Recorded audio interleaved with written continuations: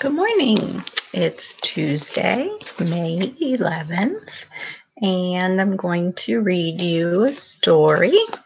It's a story, and the title of it is Joseph Had a Little Overcoat. The author is Taback. I think I'm pronouncing that correctly. So this is another one of my son's books that I got for him because it had his name in the title. So here we go. So here's our title page, and it says, Joseph had a little overcoat. He wore the coat for a long time, and then something happened to it. And there's a moral, too. So a moral is like a lesson. I like these illustrations also. Different colors and patterns. Joseph had a little overcoat. It was old and worn. Look at that picture. Look at all these farm animals. So he made a jacket out of it and went to the fair. You see all the people at the fair? Joseph had a little jacket. It got old and worn. Let's see what he makes. It got old and worn. So look at that. He's going to make a vest. So he made a vest out of it and danced at his nephew's wedding. And here's our wedding picture.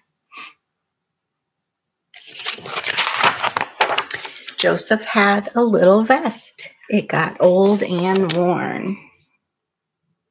What do you think he's going to make next? So he made a scarf out of it and sang in the men's chorus. Joseph had a little scarf. It got old and worn. There's his farm animals again. I wonder what he's going to make. So he made a necktie out of it and went to visit his married sister in the city. And there's the city. He must live on a farm in the country, and then he visits in the city. Joseph had a little necktie. It got old and worn. So he made a handkerchief out of it and drank a glass of hot tea with lemon. Looks like a cozy little kitchen.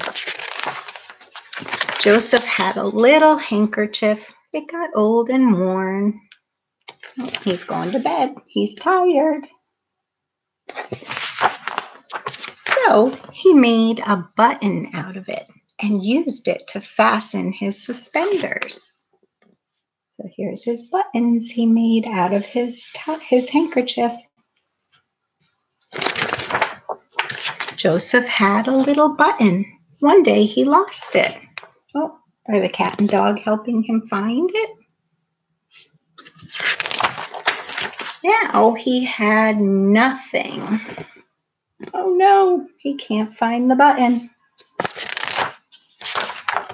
So Joseph made a book about it, which shows you can always make something out of nothing. And there's his animals again. And then on the last page, it just tells a little bit about the author. And he says he had a favorite song called I Had a Little Overcoat when he was a child. And that's how he kind of came up with the story. And then it actually has the music. So not only an interesting story, I love all the colorful pictures that go along with it. All right, so tomorrow we're going to have our morning meeting, and if you didn't see the post, if you would like to try to play Go Fish, I attached some cards for you to print out, And it's just 2 pages of little pictures, and we'll try to play a little game using our core word do. See you later.